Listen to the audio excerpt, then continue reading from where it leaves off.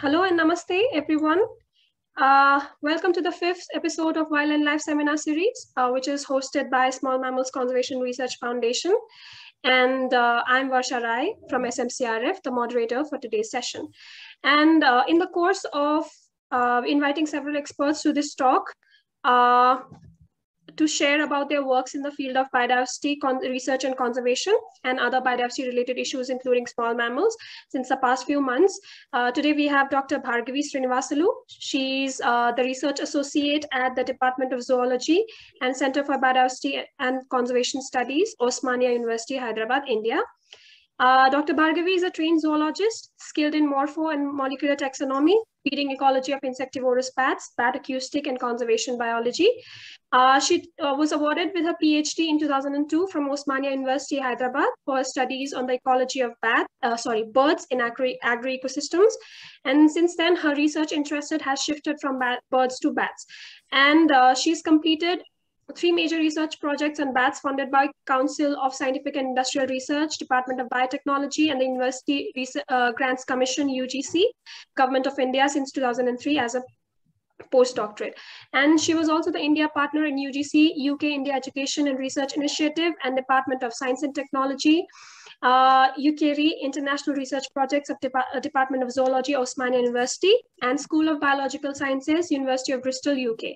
And she has contributed to over 50 peer-reviewed research papers, 3 books, and has also contributed to IUCN Red List assessments of many species of bats and reptiles.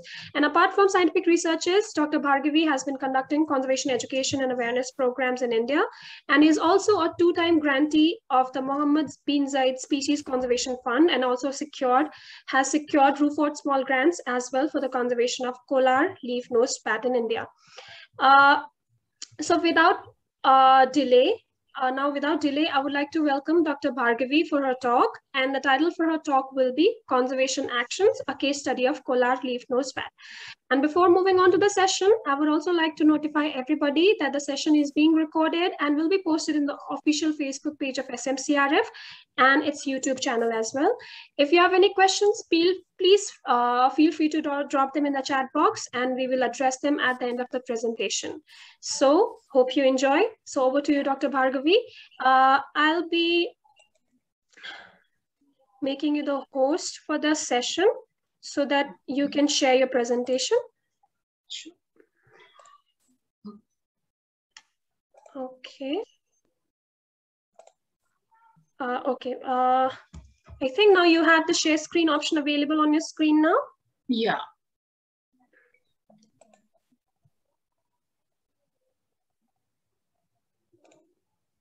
Can you see that? Yes, ma'am. It is good. Yes. It is visible. Yeah. So, do I start now? Hello? Sure, ma'am. Sure, ma'am. Yeah. So, thank you, Varsha, for the lovely introduction of whatever I said to you. Before I begin, I'm thankful to SMCRF, especially to my good friends Sanjan Thapa and Ms. Varsha Rai, for having invited me to share my experiences in the field of conservation on this platform. Thank you very much. So let's begin my talk. When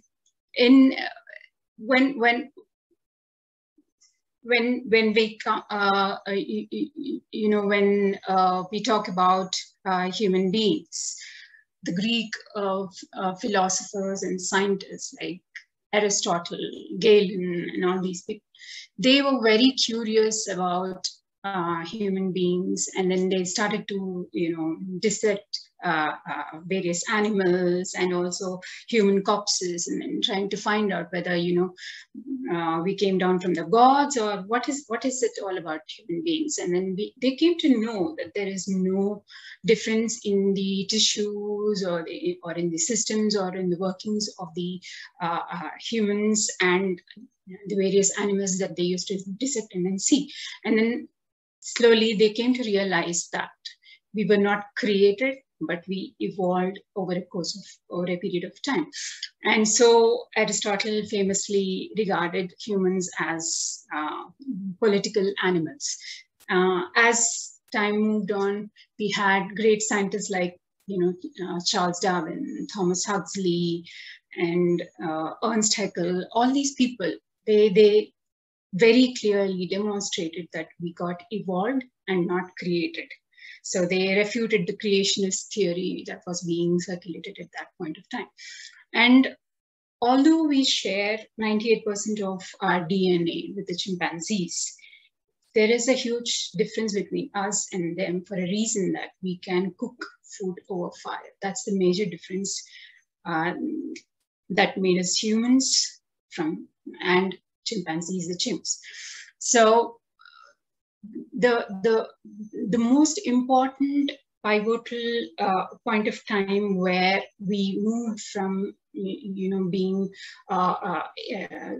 ape-like, our ancestors moved from ape-like ancestors to slowly human-looking like, is the fact that we started to consume meat. And that was like 2.5 million years ago. And we used to scavenge or sometimes hunt, and then we used to eat meat. And at that time, our teeth were also still quite big, and then we used to spend around 25 to 30% of the time chewing. But due to lightning or something of that sort, we used to have forest fires, and then we discovered this surprising new element called forest fire. And we experimented in putting our meat that we have scavenged or hunted into the fire, and then taking it out and then popping it into our mouth, and then we felt that it tasted different and it tasted good. So this helped us to understand that this is something that we can adapt to. And slowly we bettered our hunting techniques. And if we were scavenging also, we started to make tools to be able to cut through the flesh, through the thick skins of the animals, and then get the tender flesh, cook it, and then eat it. So what happened is our teeth started to become smaller, and our jaws and all those things started to become slender, and our intestines started to become shorter. So what happened is we didn't need to chew for such a long period of time. So that's the reason, because we were cooking our food on fire, and then that was like half the chewing time taken by the fire itself. So when the teeth started getting smaller and the jaw muscles and everything started to get slender, it so happened that we had a lot of space in our head, so our skull size increased, and so we could accommodate a bigger and a better brain size. And then slowly our intelligence improved, and then we could develop the capacity of having language. So that's how we all slowly progress to what we are till now. And from there, we started to understand the importance of animals as a part of our nourishment. And also we used to also fear them for a reason that they would kill us if we were careless. But also fear sometimes leads to reverie.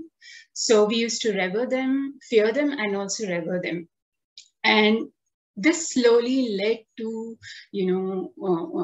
us ritualistically revering, say, cave bears or crocodiles and cats and all those things. So we started to more and more associate with animals as prehistoric human beings slowly used to care for smaller, younger animals, and then they became our companions. So we started our domestication process, and also all these aspects got slowly forming into rituals.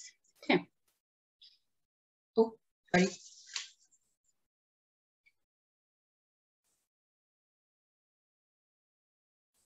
Yeah. for that. And the evidence of us revering animals can be seen through various civilizations and in our cave paintings of prehistoric humans, that how those animals used to look like at that time. And then in various civilizations that you can see over here that I have just tried to picture, we can see us revering animals and certain imaginary persons as gods, or the Mother Earth as God, that you give all these bounties, so I should worship you, and I should sacrifice certain things to you, so that you can give me more and more bountiful things, so that my clan can survive in lean periods of time, and all those things. So if you see in this picture over here, the Egyptian civilization used to revere all types of animals. Over here, it's ibis, then we had cat, then we also had something called Sobek. He was a human with a head of a crocodile. So that form was worshipped a lot, and lakes were constructed for maintaining crocodiles, and then taking care of them, feeding them. So it was more like a sacred lake for the survival of Sobek. So these are from Harappan and Indus Valley civilizations and all those things. As the worshipping and all continued, we do not exactly know whether apart from one or two evidences from say Egyptian empire that there were sacred lakes for crocodiles, we exactly do not know if there is any written document whether any conservation was taking place to conserve animals in any part of the civilization. So when we see the texts by the Chandragupta Maurya Empire, one of the greatest empires to have ruled in the Indian subcontinent, we can see that there are certain texts, like for example, the Arthashastra, written by the Prime Minister Chanakya of the empire. So in that, it shows that, there was an official forest department, and there were people called Vanapalas, or the forest guards, who were looking after the forests of the empire. And they had to go about along with the superintendent of the forest department, and then classify all the birds and animals and the trees. And permissions had to be sought from the forest department to access those trees and plants for any medicinal purposes or any such thing.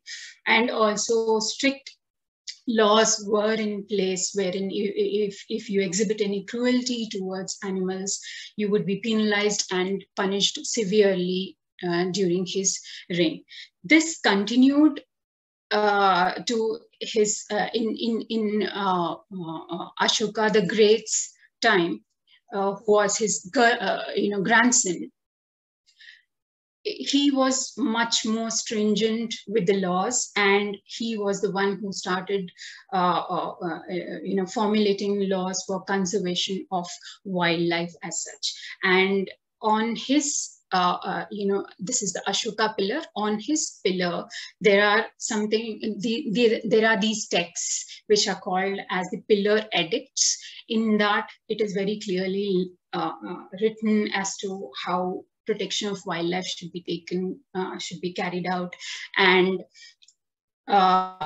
as during the course of time, he converted into Buddhism, and then he followed ahimsa very stringently, and then he banned all sorts of killing of animals and killing of any animal, whether it is domesticated or wild, slaughtering of animals. All these were banned by him completely. So he was very, very stringent about protecting of wildlife during his reign.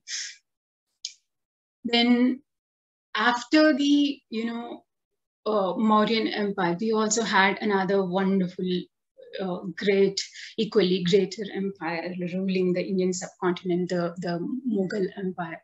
Very brilliant emperors were present. They used to admire nature. We have many museums in India and elsewhere wherein you have beautiful paintings of wildlife, of nature, and everything in their paintings. They have also recorded or documented various kinds of flora, fauna, the climate, the geography, as to how the forest looks like in various areas in the Indian subcontinent in their reign. So this is Baburnama, written by Emperor Babur, who was the first Mughal king who arrived in India.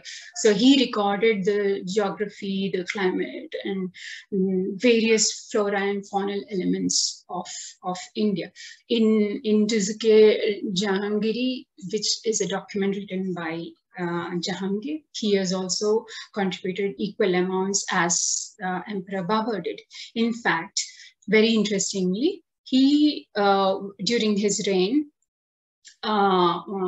documented the fauna of Kashmir at that time, and that is the first documented list of animals in Kashmir. So he was very, very, all these Mughal emperors were very interested and they used to enjoy wildlife and nature a lot.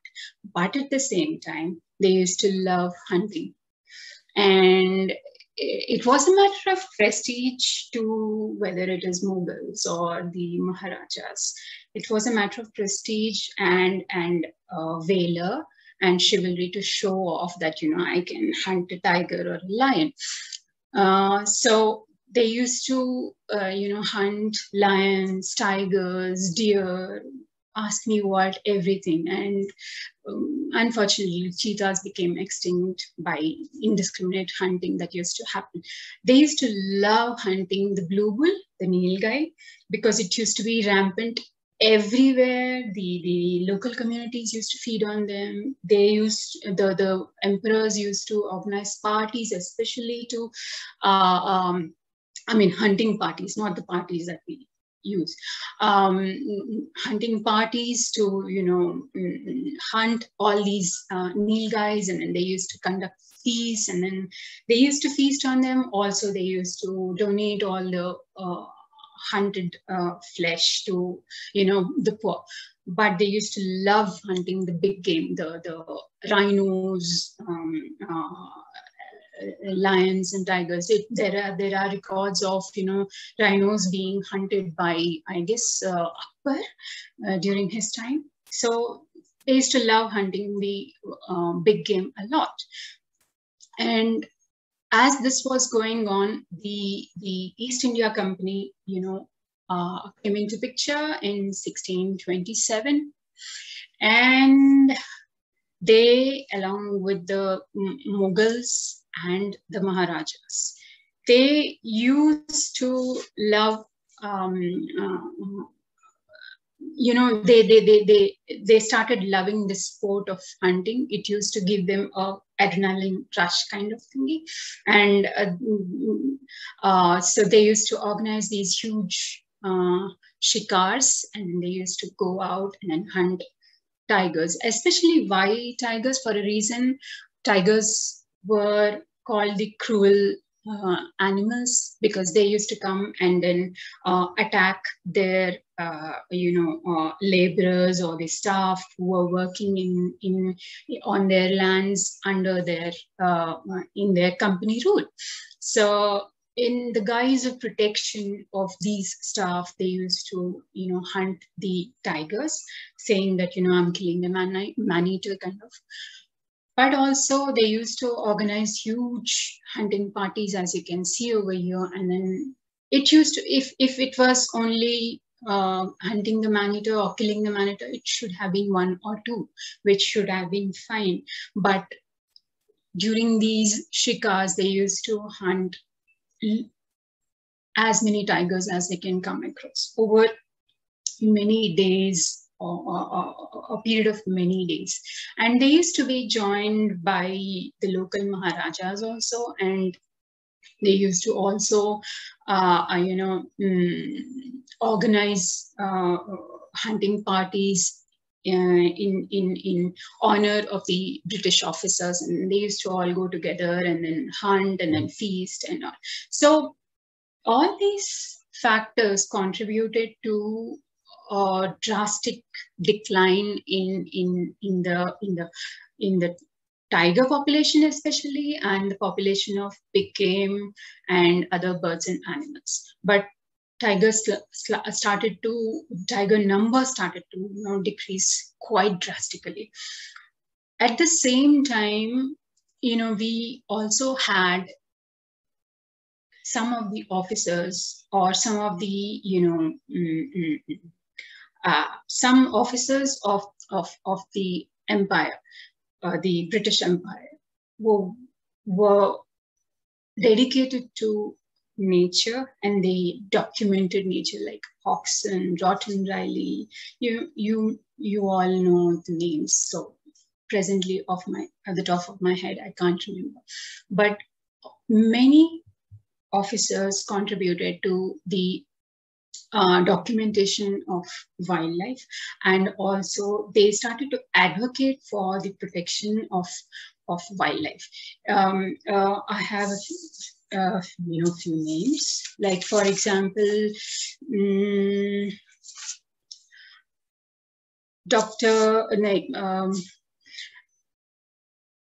Colonel Richard Burton, Edward Stemmings, then Reginald Herbert.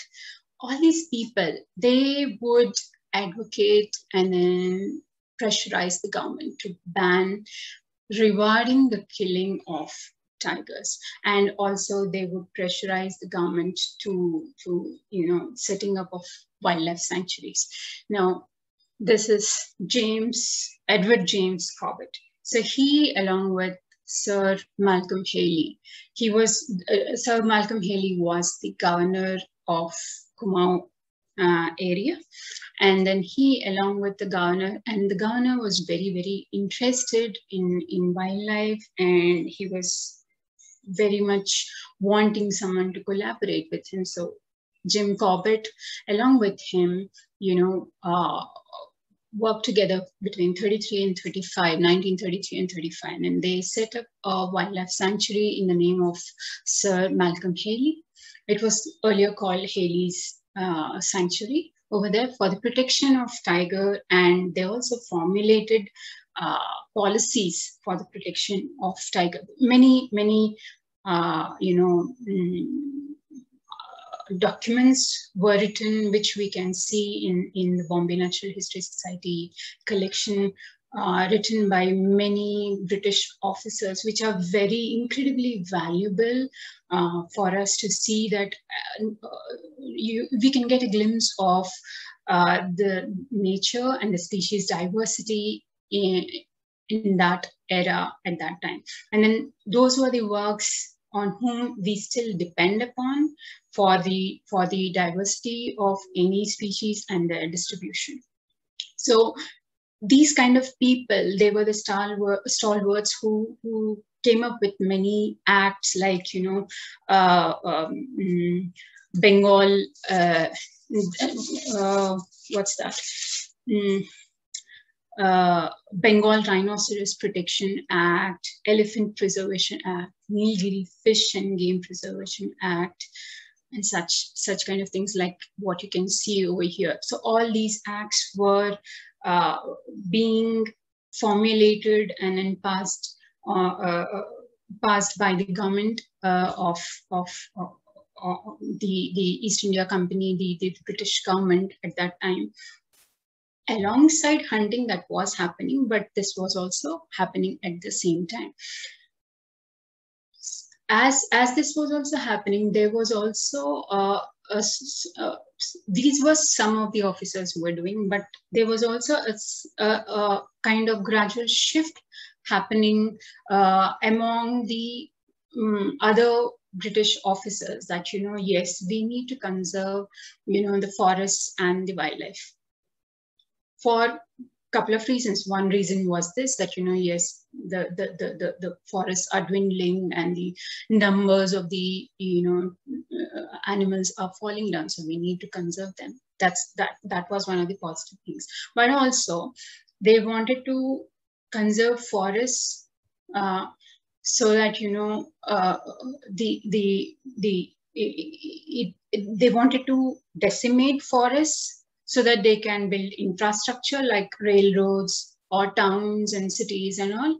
And also they have conserved patches of forests for commercial purposes also, so that, you know, you can harvest the teak and then it can be transported to various places where, you know, you can make huge ships for trade to happen, or for the construction of rail bogies, so that, you know, transport and you know, trade can happen between the states in India, ships for, you know, international trade, and all such kind of things was also there.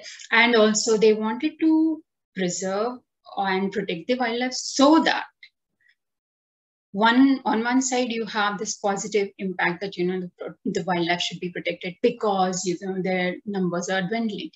The wildlife should be protected because their numbers are dwindling and it will not sustain our imperial sport. So if we protect wildlife, our imperial sport of hunting the tigers or the lions or the elephants can be supported. So that's the reason why they should be protected. So that was one viewpoint that was going on. And another viewpoint is, you know, dwindling of numbers of major game animals, and then they need to be taken care of. So these were both going side by side, along with the documentation and also the official work of the British Empire was going on. So the British left post-independence.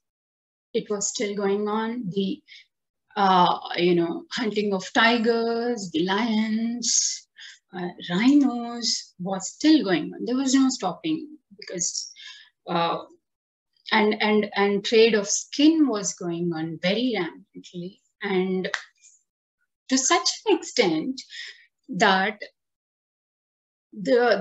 for example, the numbers of lions dropped to double digits, because of which, I hope I'm not mistaken, because of which the Maharaja of Junagadh, which is in Gujarat, he had to, you know, he was really alarmed by the situation, and then he just gave up a huge chunk of land under his jurisdiction and declared it as a wildlife sanctuary for the exclusive protection of the lions, so that they can survive over there.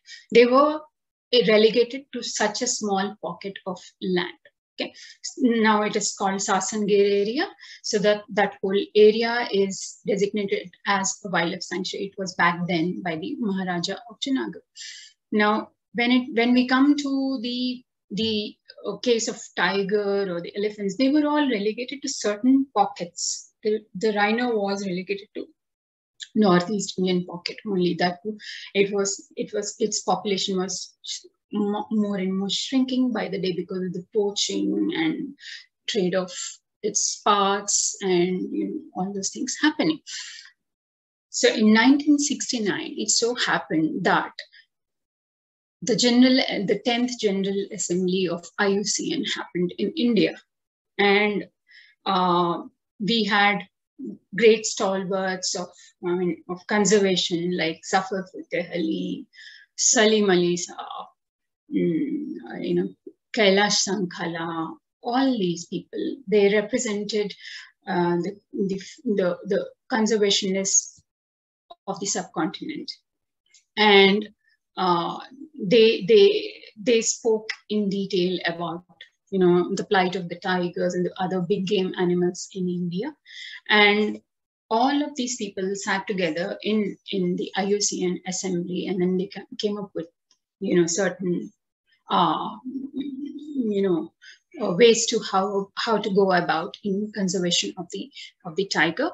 And so the IUCN then pressurized the then Prime Minister, Mrs. Indira Gandhi, to take this issue seriously and then start protecting the tiger, because we had the largest population of tiger in the Indian subcontinent. Elsewhere, the tiger was literally in very, very, very few numbers, and certain species had gotten extinct also. We were on the verge of extinction.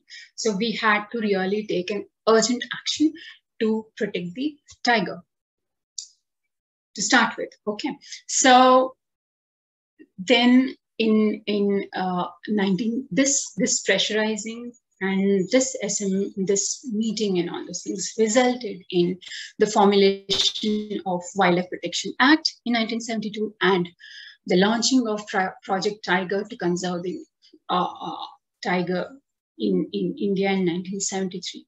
So slowly and slowly, one by one, tiger reserves were being designated, and the populations of tigers in those areas were being protected and conserved. Then this, this was becoming slowly and slowly successful. So this led to the formulation of Project Elephant in 1992, and now recently Project Rhino. So these are helpful in the protection of these big species. And so because of the protection of these big gun species, the other smaller species are also getting protected. Their habitat is getting protected, and those forest pockets are now in good condition because of these Project Tiger, Project Elephant, and Project Rhino projects. At the same time, there arrived in the scene Miss Sally Walker. Sally Ralston Walker from America in 1975. She was a yoga and a Sanskrit enthusiast. She wanted to learn more about these things. And in her spare time, she was, volunteering in Mysore Zoo in Karnataka, South India. And there, it's a wonderful zoo. Even today, if you go and see, it's a beautiful zoo. And everything was fine, but the thing is, the visitors were mistreating the animals, trying to hit them or feed them or things like that. But the staff were very wonderful, very patient, and they were taking care of the animals housed in the zoo, but only the visitors were causing a lot of misery to the animals. So she came up with, Friends of Zoo group, and then later on, that idea grew, and then later she founded the Zoo Outreach Organization that we all know. This was primarily started to help zoos all over India to maintain a certain standard of taking care of the welfare of the animals in a particular manner. Visitor education and putting up of barricades and things like that, taking care of animals in a particular manner and having a standard protocol across all the zoos in the whole of India. That's how she was doing it. And her efforts led to the formulation of Indian Zoo Act in 1991. And she was the one who was instrumental in starting the regional CBSG network in India, actually in South Asia. Okay. Then she was later on joined by Dr. Sanjay Malur and Dr. B.A. Daniel. Dr. B.A. Daniel had, his invertebrate expertise. Dr. Sanjay Malur has his vertebrate expertise. So Sally, Sanjay, and Daniel put together, they started various regional networks like Sisinsa Chiroptera Conservation and Information Network of South Asia, Ricinsa, that is for rodents and insectivores, then Primate Network Group, and all those. For various taxonomic groups, they started regional networks so that for the conservation of all these lesser known animals. And after the formulation of Sisinsa in particular, because I'm a bat biologist, I want to talk about bats. So in particular, after the establishment of Sisinsa, she started to lobby to the government saying that in the Wildlife Protection Act, it so happened that all the bats were relegated to vermin category, which means to say you can shoot them, eat them, whatever. It's your wish. It was like that. But after she formed the Sisinsa group, and then we all got into the Sisinsa group, and then taking all our inputs and her own expertise, experiences, she started to, pursue the government to shift at least the fruit bats from vermin category to the protected category.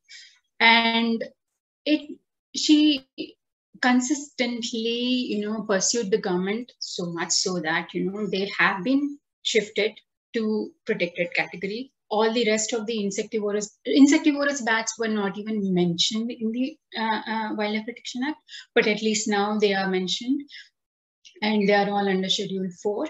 And 2 species of bats, namely Latrodon salimali, that is Salimali's fruit bat, and Otomops rotoni.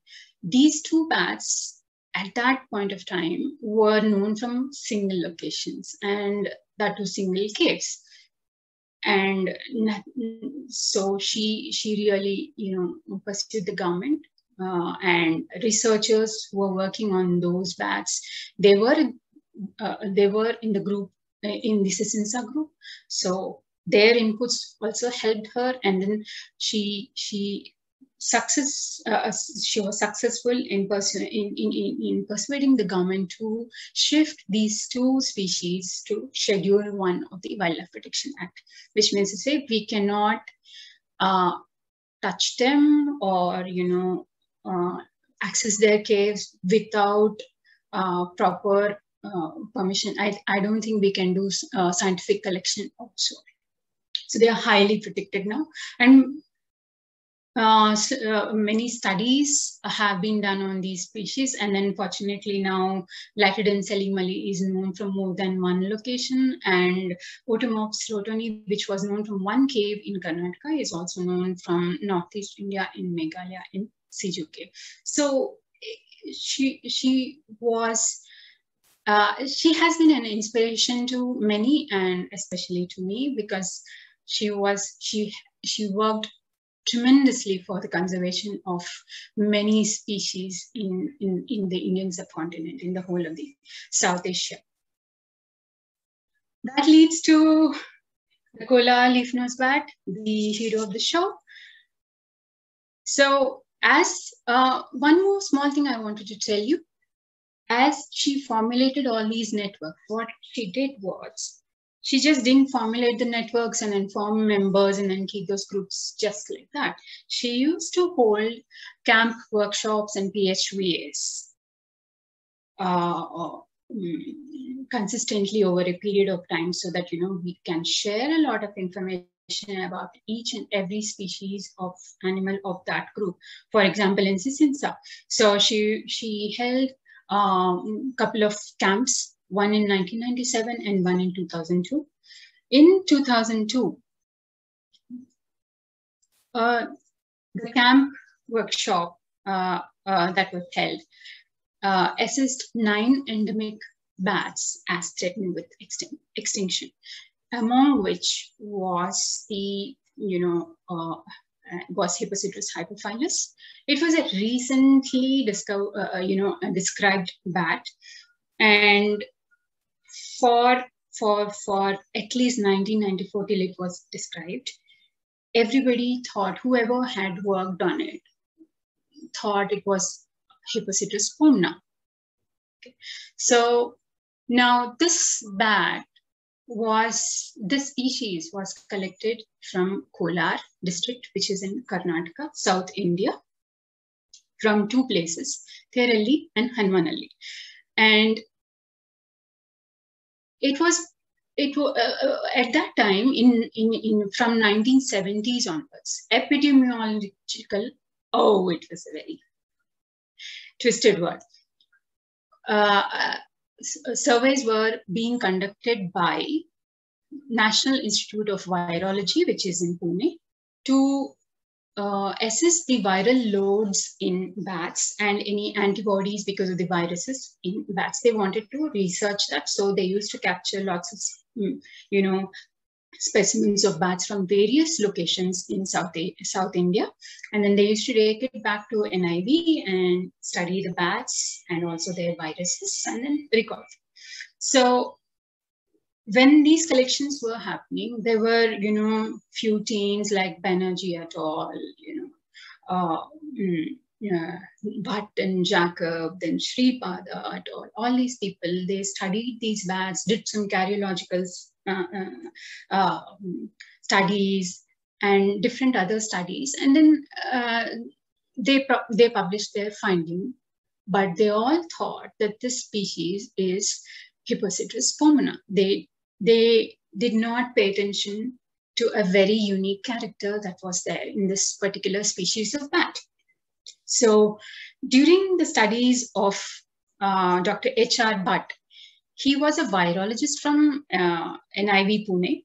He was joined by Dieter Koch, who was a bat biologist from Germany. So he came down, these both were, looking at these bats, and then they were preparing for the bat conference. And then these people found a very unique character in this bat.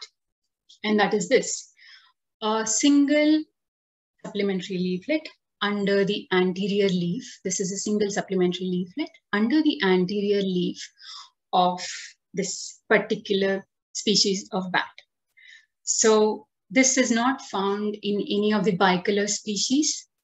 So if you take pomona also, it doesn't have supplementary leaflets. So this is very easily distinguishable from Hippocetus pomna. So it cannot be a pomna at all. That's what they came to know very clearly.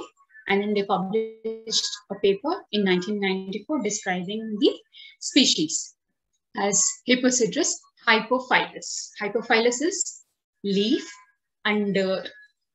Hypo is under. Okay. There is a leaf under there.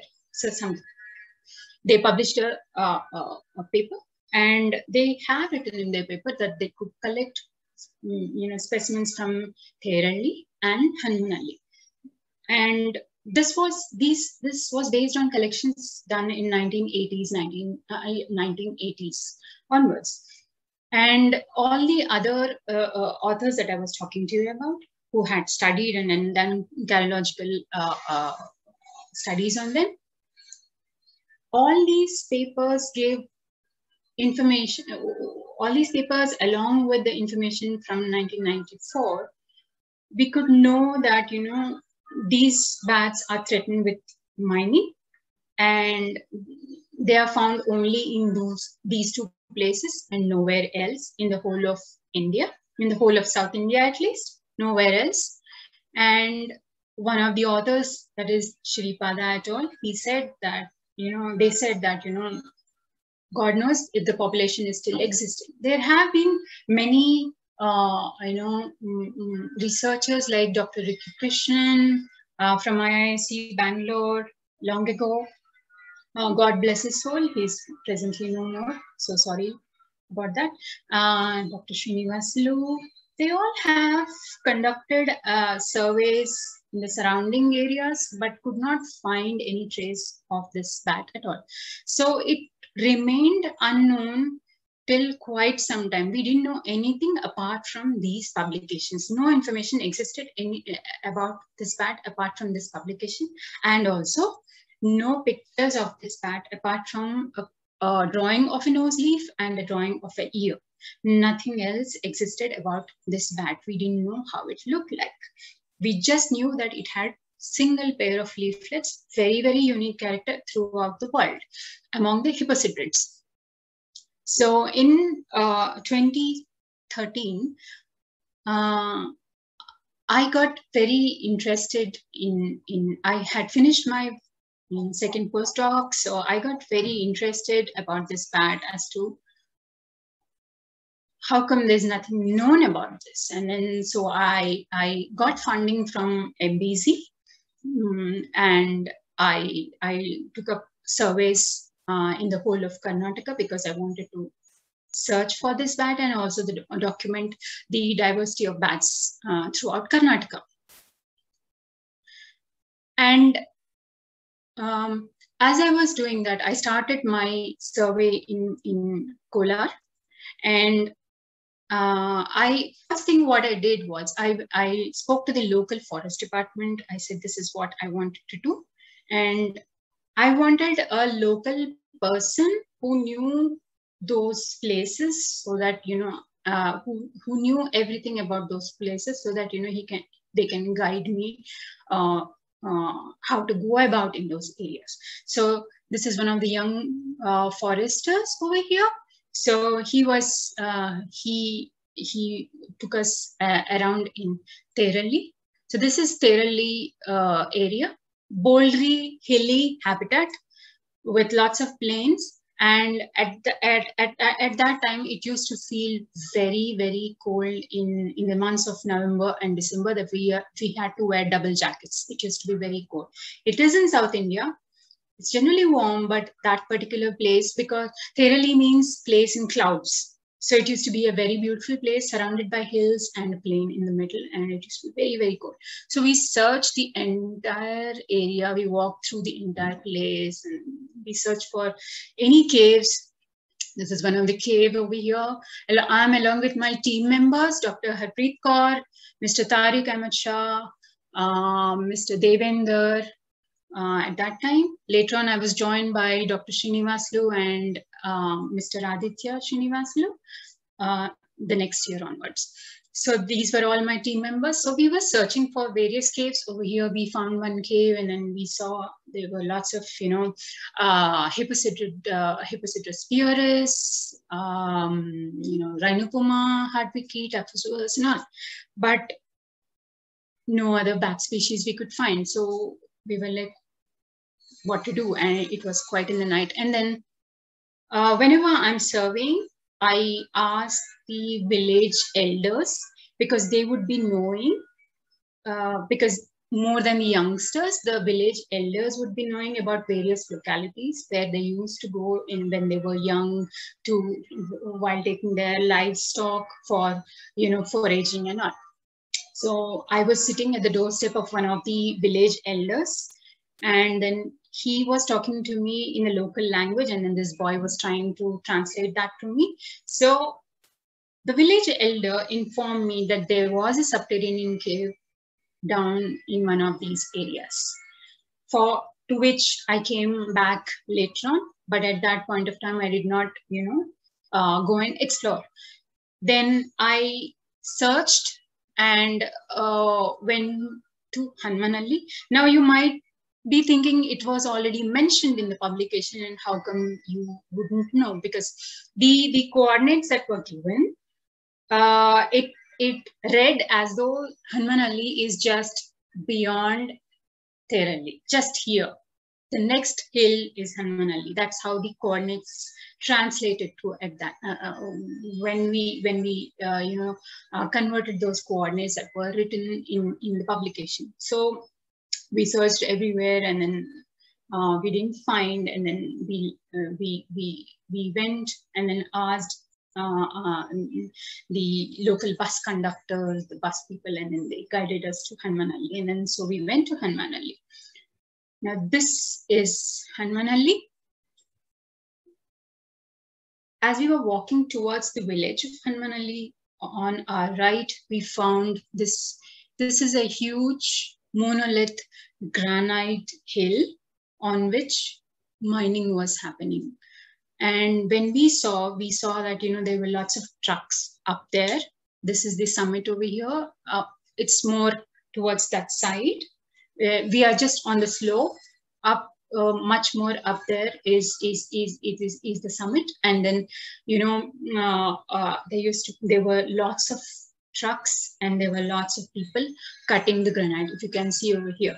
So what they used to do is they would, you know, make holes in the on the four sides of the granite slab, and they used to stuff hay into that, and then they used to burn the hay because of the high heat, and also cover these stone by hay, and the whole of the hay used to get caught on fire.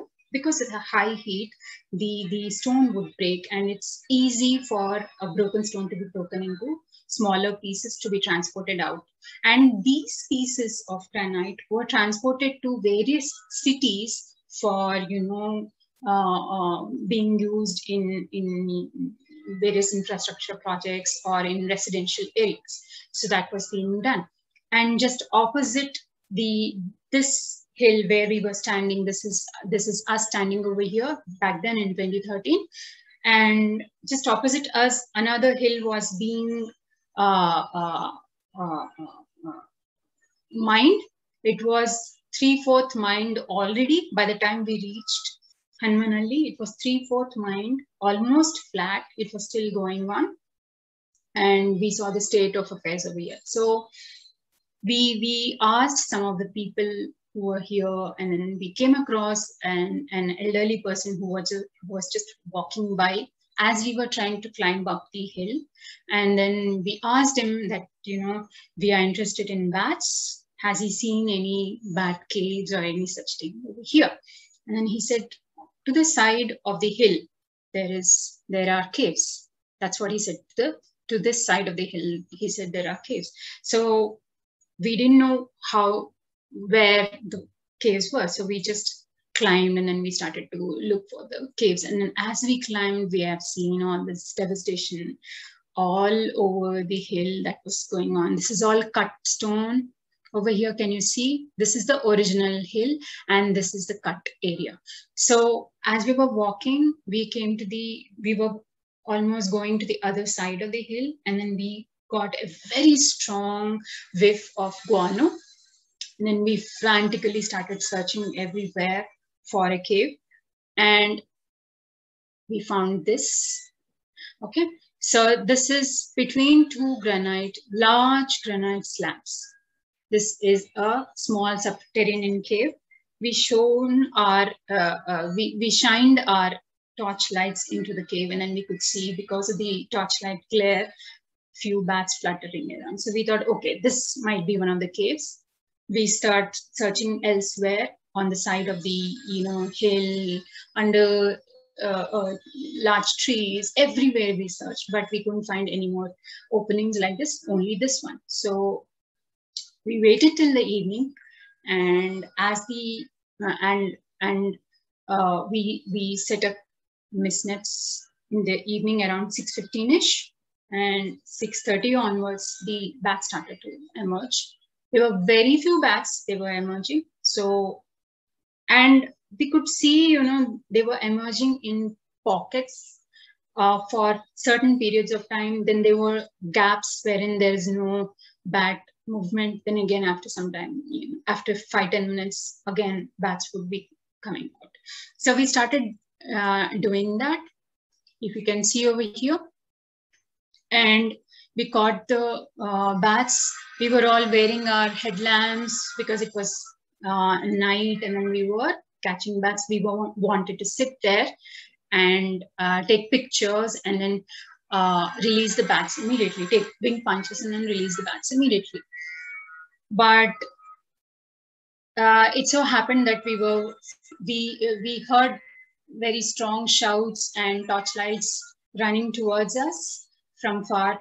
I feel a large group that was coming towards us. So they all thought that, we might be, smuggling the stones away. So they started shouting. And we got scared. We packed our mist nets, all these bats that we had caught around 10 individuals. We put them in separate cloth bags carefully and then tied those cloth bags to our bags so that, those bats can breathe. And then we ran to the highway, which was being newly constructed, which is just not even half a kilometer away, just less than half a kilometer away it was. So we went to that. We literally ran. We picked up everything and then stuffed it, and then we ran for our lives because we were very worried because all these miners were coming from afar, and we didn't want to get hurt because we had all these bats with us. So we sat on the side of the highway, and we started to take pictures of each individual. And when we saw this bat, the most beautiful bat I have ever seen in my whole life. This is Hippocidrus hypophilus. If you can see, this is the supplementary leaf that you can see. And the whole of the nose leaf looks like a beautiful flower, which is perched upon its nose. This is the most beautiful bat that we have ever seen. And this is for the first time we have photographed Hippocidrus hypophilus. And we were doing this, taking wing punches, releasing the bats, keeping one or two with us. All the rest, we started to take pictures, take echolocation calls, take their measurements, and releasing them safely back to the wild after resting them for a few minutes in the cloth bags. We used to do that. And it became quite late in the night. We missed our last bus back to the Kolar town. So we had to, sleep on the pavement. We were sleeping on the pavement over here. So once we got that, we got information about all this, and we had at that time 2 specimens with us, and we also found a particular species which we could not identify at that time, along with other species. Like we saw Hypophilus, we identified it because of the single leaflet. Then we also had Hippocidrus pyoris, Hippocidrus fulvus, and another Hippocidrus that we couldn't identify at that time. It was a bicolor species, but we couldn't identify it. It was not a pomona also. So we retained 2 specimens of that, 2 specimens of Hypophilus, and then we did some more surveys, and then we came back to the headquarters.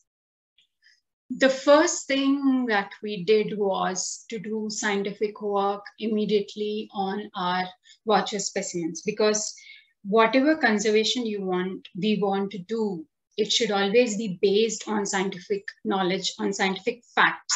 So immediately we got upon working on detailed measurements, pictures of every part, then skull morphology, bacular morphology, then molecular barcoding, everything we wanted to do it. We did in a systematic manner. And as we were doing the bacular morphology of the second species that we could not identify, we found that it was a Durgarasi. How did we identify it? It was based on the C-shaped baculum. That is characteristic feature of Hippocidrus Durgarasi. And Durgarasi was found only in Madhya Pradesh, and this is the second location that we were reporting. So we wanted to report these 2 things simultaneously, and so immediately we wrote research papers and then put them out into journals, submitted them to journals, and we started to do outreach activities, because The mining that we saw, it was just 100 meters away from the only cave which was holding so many species of bats, that were the Kolar, the Hippocetus hypophilus, and another endangered bat, the Bhargavi Leaf-nosed Bat. So two endangered species, one was vulnerable and one is endangered. That was a huge risky position. So we wanted to really immediately conserve or protect these species. So first scientific facts went out, and then we wrote appeal kind of paper into short paper into Oryx, trying to attract the scientific community attention, saying that, we need to protect these bats, because we saw that, they were very few in numbers. In the next year, in 2014, when we went back, every few months we used to go there. Every 3 months we used to go there, and then we used to keep observations on the roost and on these species over there. And after this, we started because we are armed with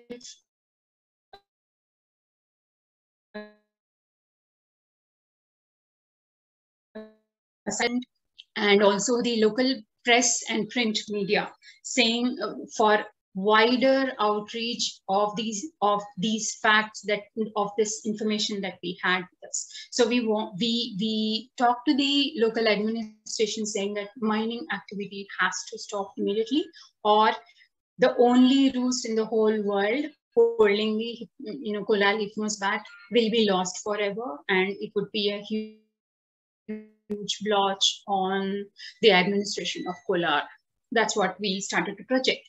The same thing we told the local forest department, and in the press meets, and to the local newspaper people also, we started to share all the scientific information. We never hid any information. We told them about all the scientific knowledge that we had gathered, saying that this is a very important bat, very few in numbers, and this is the only place. Because when we went back to Terali, we could not find this species over there at all. So it had locally become extinct in that area. And this is just 10 kilometers away from Hanmanali, and it had become extinct over there. So this was the only roost. This is the only roost that was known for Hippocetus hypophilus, and we aggressively wanted to protect that. And we did not leave it at there. We started to talk to the villagers. This is the village panchayat office. It was a very tiny office. That's the reason why we couldn't take a good photograph of all the people. So we started to come up with posters, stickers, pamphlets, anything to make them all involved in conservation, because we were telling them that this is your wealth, it is found only here, and you need to take care of this, and we are there to help you take care and protect this place. So these are all the villagers. We used to hold meetings in the night times, in the mornings, anytime we can, so that we can drill in the importance of protection of this species. We also talked to the school children over there, and then held activities, saying that this is a roost kind of activities. If you destroy this roost piece by piece, all the bats will have to move away, and then they will die because of exposure to elements. All those kind of activities we used to do. And we also held a signature campaign, talking to them very clearly, saying that, are you interested to stop mining over here? Would it affect you in any way if we stop mining? They all said no, it wouldn't, and in fact it will help us if we stop, if the mining is stopped, because of mining, their crops and their whole habitat was getting destroyed because of the constant movement of trucks going on over there. So they also wanted the ban of mining. And our bat became a source of, an excuse so that, the mining can be stopped. So they all signed. If you can see this paper over here, they all signed. There were more papers. I've taken a picture of one.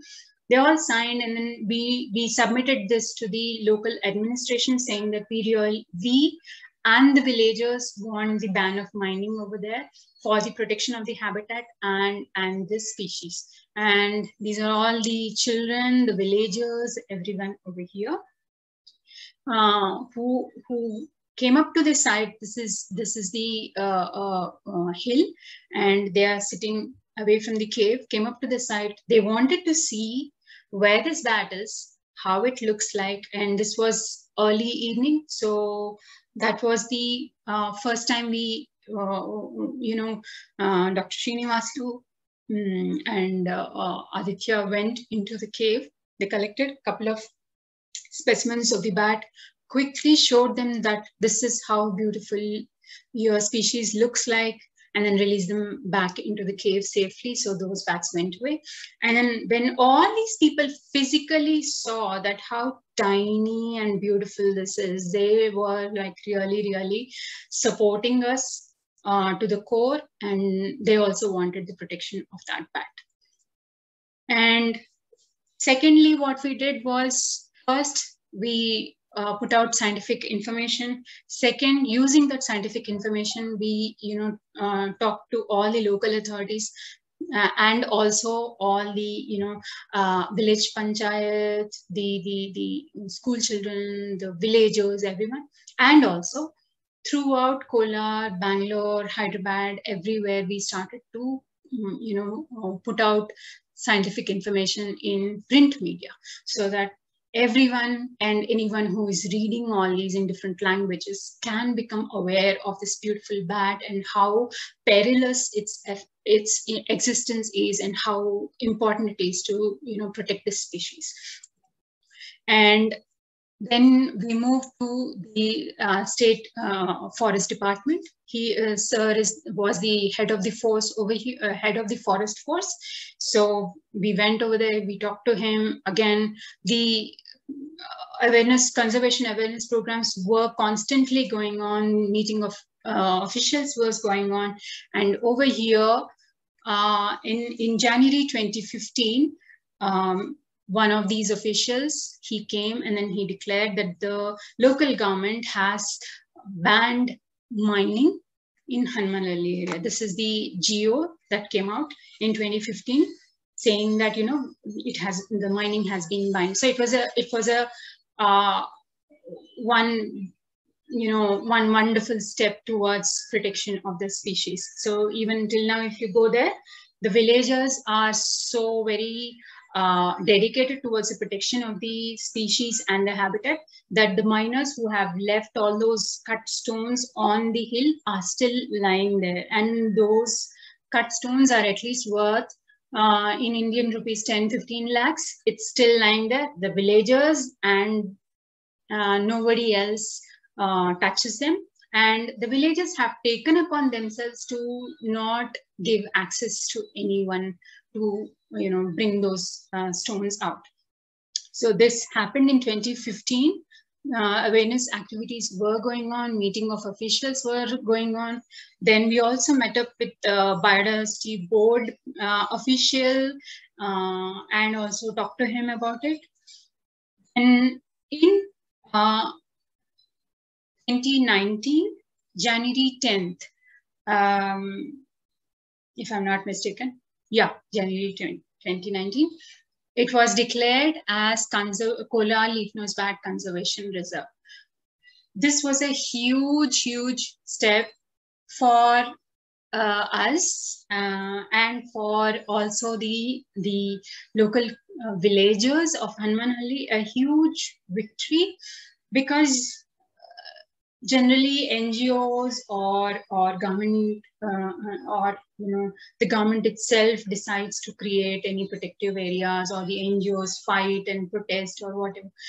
We were armed with scientific knowledge scientific facts and information. We took that and then we spoke even to the locals using all this scientific knowledge, and then said that you need to protect these bats and they are your wealth. So we also helped them set up a biodiversity management committee.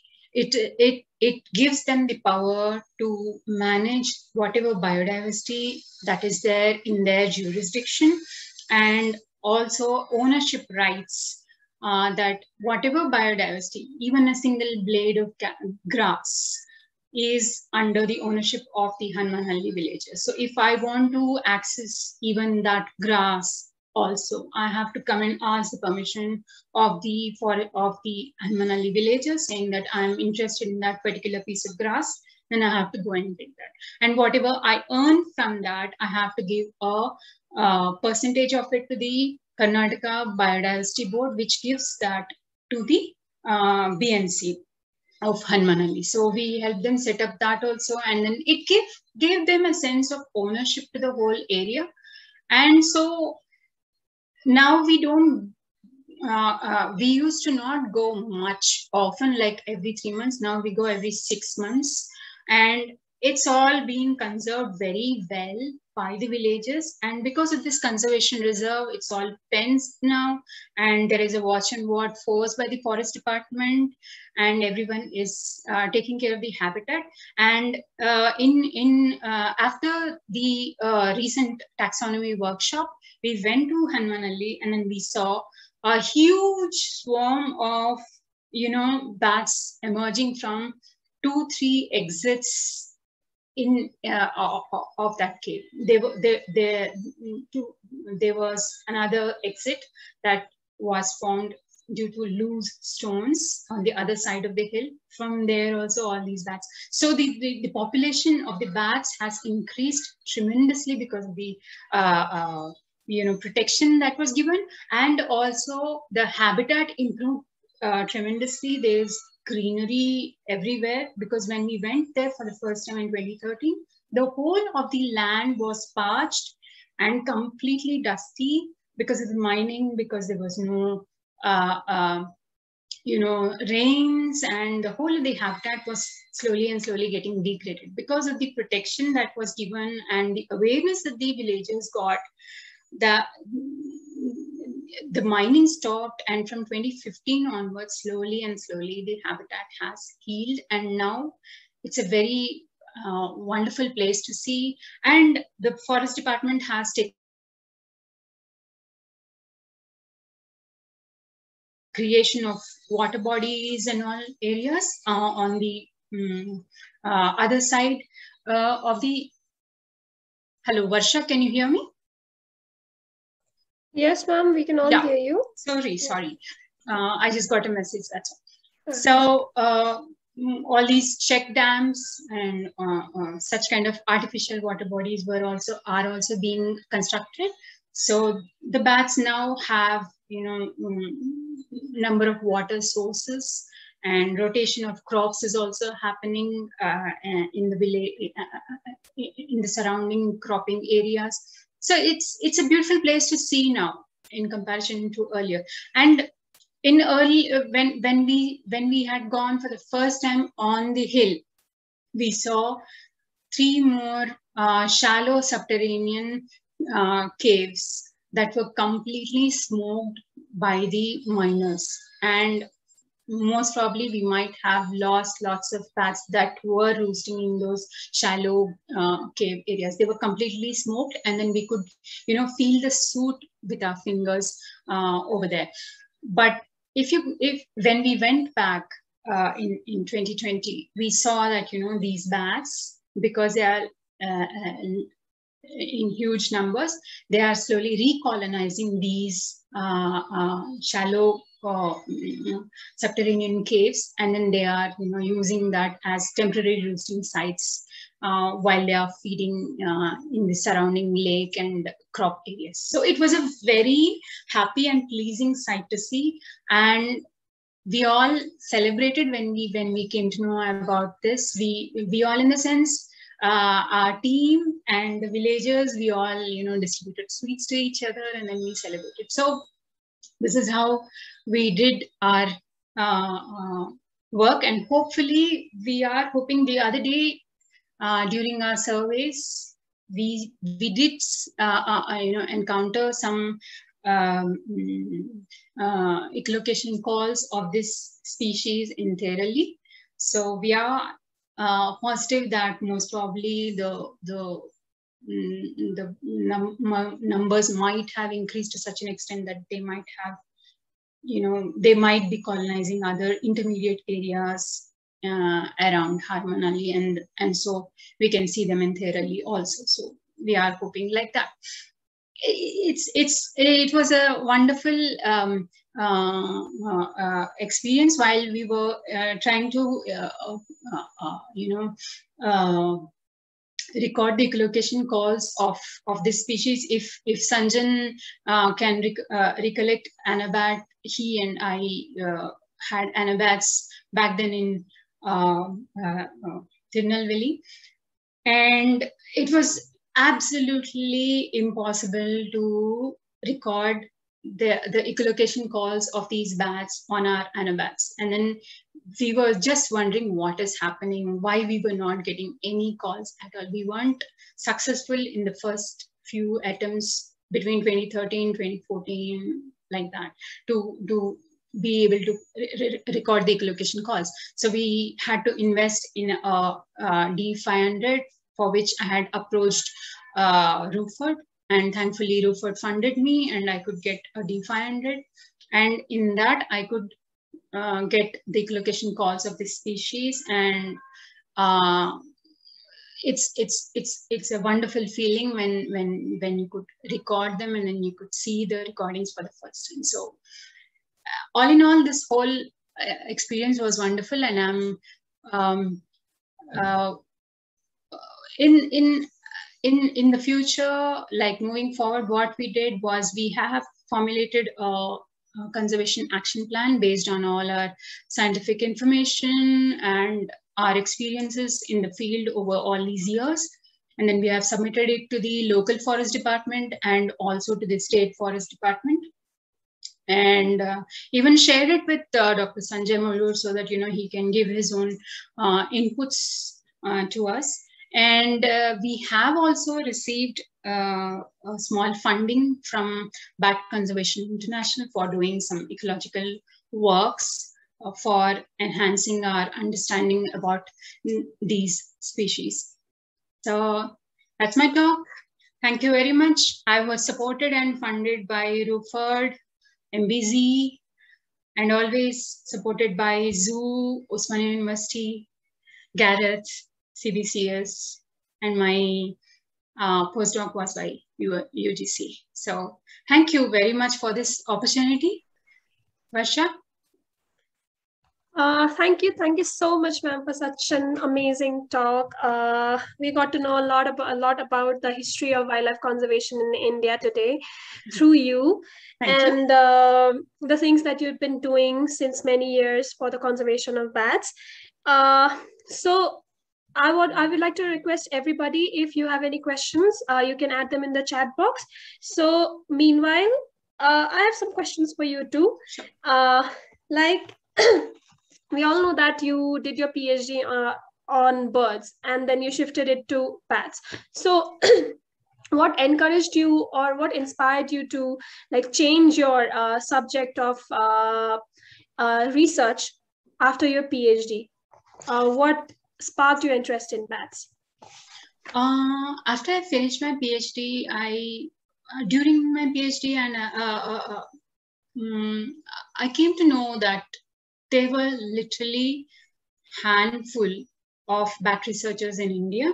Literally, we could count them on our fingers. So that was a huge lacune, and bats are so less studied, less known, and there are lots of myths attached to bats.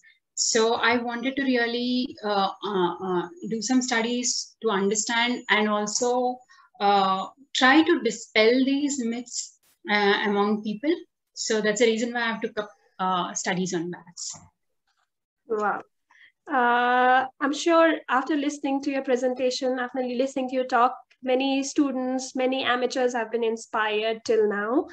Thank you. And another thing, India and Nepal, being neighboring countries, share a lot in common in history, in history as well. Yeah. So you talked a lot about wildlife conservation and the hunting that was going on in India during the British rule, and similar kind of thing was also going on in Nepal at that time, because the then Rana prime ministers of Nepal, they used to like host British royals in Nepal to hunt tigers and lions in the Tarai region in the plain areas of Nepal. So similar to that of India, Nepal also saw a decline in rhino and tigers population as well. And seeing that, Ranas, what the royals here in Nepal did was they also created a hunting reserve in the Tarai region of Nepal, so that they could again hunt those animals once their population is population increases. So after that, after the Rana rule, that hunting reserve became the national park, which we today know as Chitwan National Park in Nepal. So the Chitwan National Park is the habitat for rhinos and tigers in Nepal as well. So that was quite amazing to hear through you about India as well. And I also wanted to know, like you talked about during Mughal Raj in India, people used to worship and treat animals like they also have the right to be protected. They also have the right to live. So people used to also worship them. And how is that, has that mentality, I mean, how do people perceive animals today? Because in the past you said that people used to they used to treat animals, used to treat wildlife in a very good way. They used to worship them. So what did you find during your research work? How did people perceive the wildlife in the area, especially bats? No, since time immemorial, it's more like, we are fearing animals and also we are revering them. So we are worshipping, at the same time we are still killing animals. That is going on in many parts. Like I have heard Dr. Srinivasulu telling me in his surveys, he has heard people who were doing penance in caves in certain pockets in certain areas in Andhra Pradesh, that these bats are souls of ancient people hanging upside down and then meditating, and so they should not be disturbed. So you should not enter any caves. That was also told. And you can see in the studies of Dr. Y.P. Sinha that, he has seen many communities in Bihar revering bats as goddess Lakshmi, who is granting them wealth. Because of the presence of bats, their crops are good. That's what they used to think. So even when we were doing our surveys, we have seen in people's cow sheds, there used to be bats. And they were very tolerant of it, because they used to say that they are also organisms, let them be, they are not harming us, and we are fine with them. And they used to be very tolerant. And even when we went recently also, a few months back, we saw that that colony is still existing even after so many years. So at the same time, in other parts, we have seen that, people catch bats and then eat them, because they feel that, the bats, if you eat, it cures your asthma. Or, fry them and then extract oil and then apply it to the, disabled children's limbs, so that, the limbs become all right and all those things. So both the aspects are equally existing in India.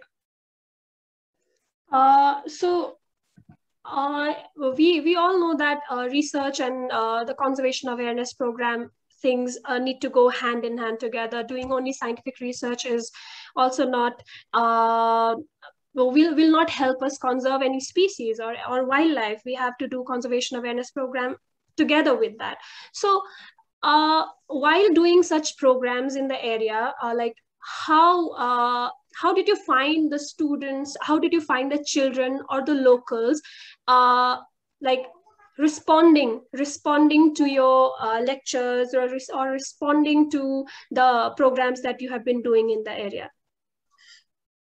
What we all did is for the first thing we did was we shared. How challenging was that? Actually, I wanted to ask, how challenging was that? It wasn't challenging for a reason.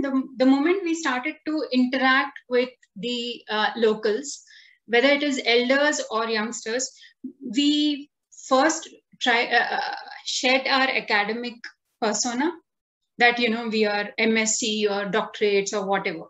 We just left that, and then we are individuals talking to you as an individual, respecting you because you are the local of the place with your local knowledge. You are much more greater than us. We have knowledge of books or whatever. It doesn't matter at this point of time.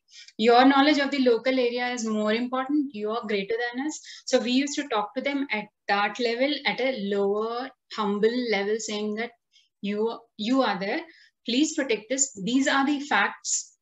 These are the things. So that's how it is. And then we went with lots of pictures and information, and then we showed them how it looks like, and we made it so that, you know, you are important for the protection of the species.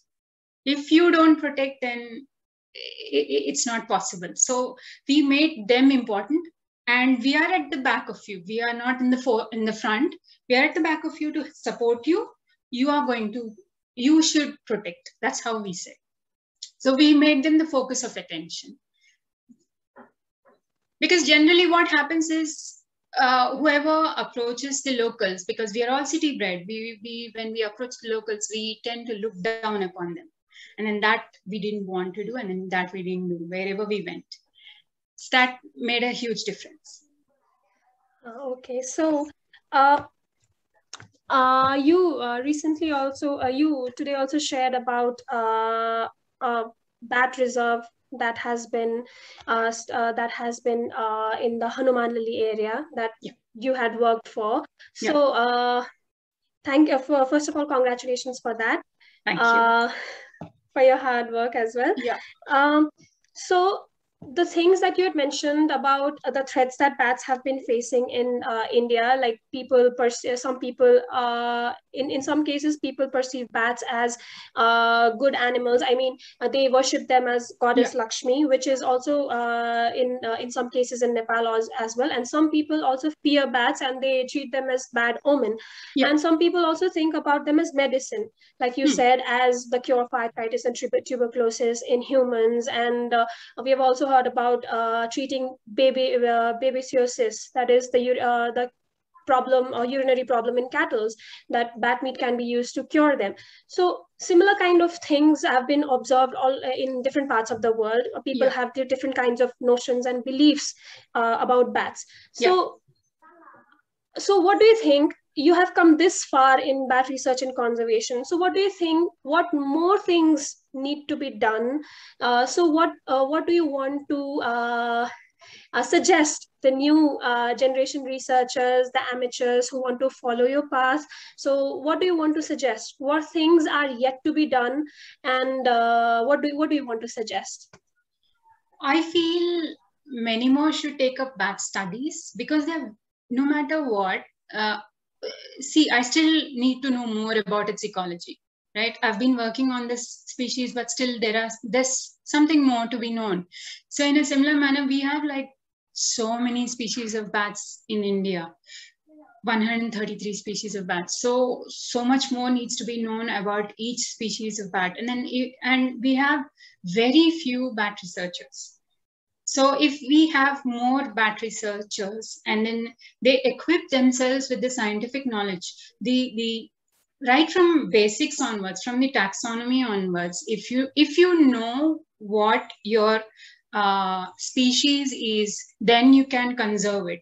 If you don't know, and then you just rely on echolocation or say molecular techniques, you wouldn't know exactly what species you're having in your hand and how to go about and then how to conserve it. So we need to equip ourselves with all the basic knowledge about all the fields of taxonomy, and then with that scientific knowledge, go forward and then do conservation education among all the strata of all the stakeholders. Because you need to have everybody along with you. You can't do it alone. You have to have the grassroots level communities with you, the officials, everyone have to be with you. You have to work together. And then only the conservation can happen properly. And that, I mean, this is one of the success stories that I want to say that happened because we all work together. All the communities, the researchers, the officials, all of us put together have worked to achieve this. So that's how I feel, Yes, everybody has to come together, yeah, for conserving the species. So, ma'am, I think we are actually getting out of time today, maybe. And your presentation was just really amazing, ma'am. It was thank you so like much. eye-opening for us.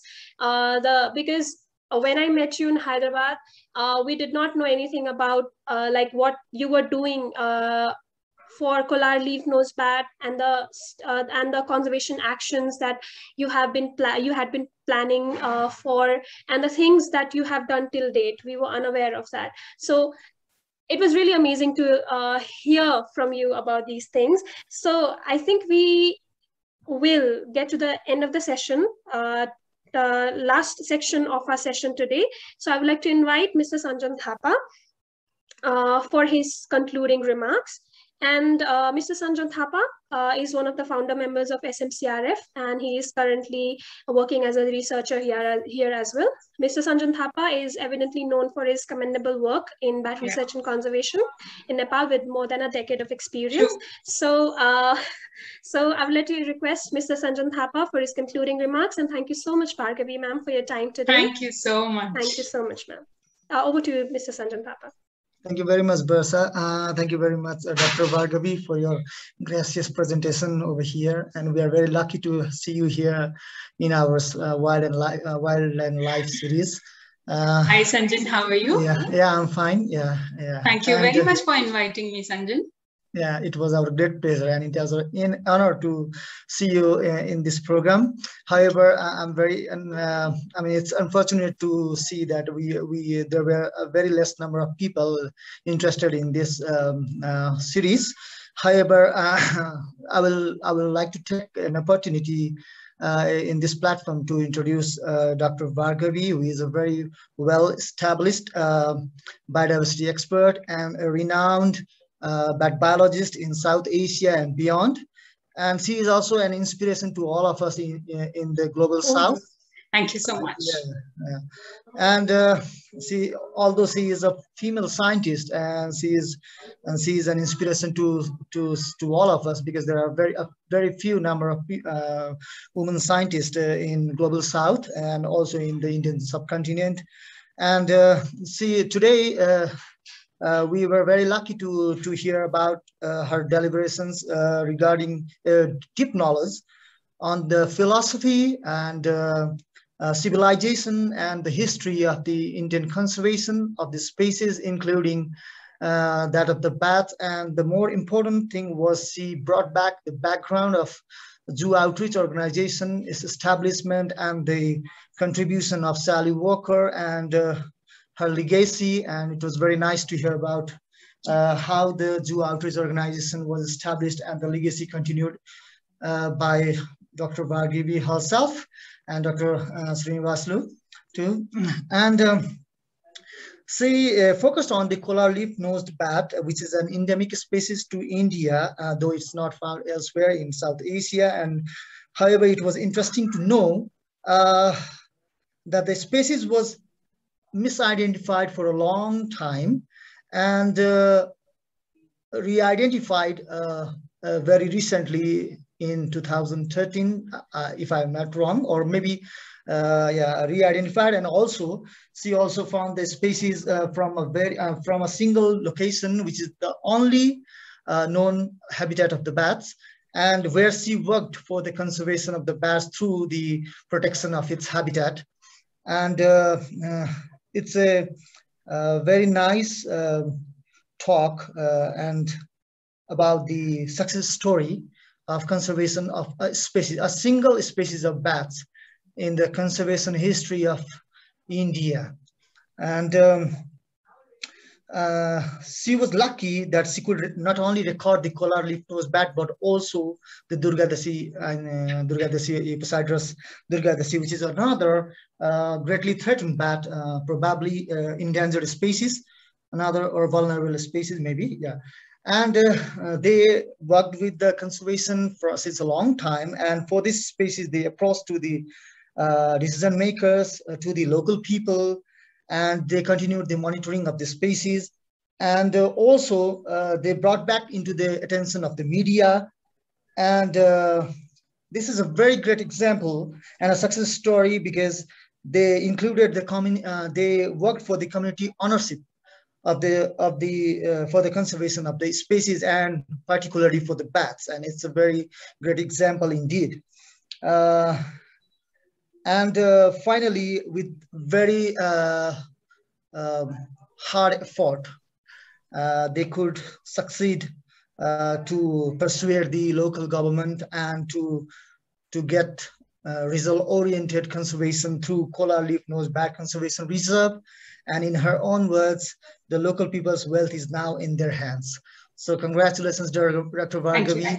And it's our great pleasure to call you and to see you in this program. And thank you very, very, very much for your long-term support, as always. Thank you so much, Sanjan.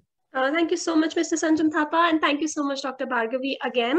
So to inform everybody, whoever has not been able to join today's program, maybe due to their commitments and all, we'll be posting our this video of this presentation on our Facebook page and YouTube channel. You can search for this video anytime, and you can have a look at it. You can see it and learn about Dr. Bhargavi's work on bats in India.